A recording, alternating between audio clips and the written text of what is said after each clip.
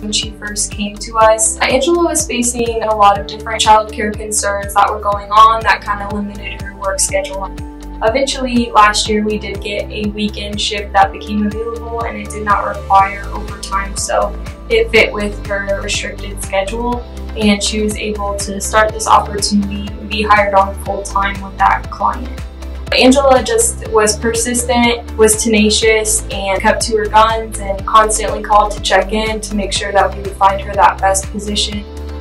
There are a lot of field talent around the United States that have similar stories, that are struggling with their childcare now because of the pandemic or ever-changing family situations.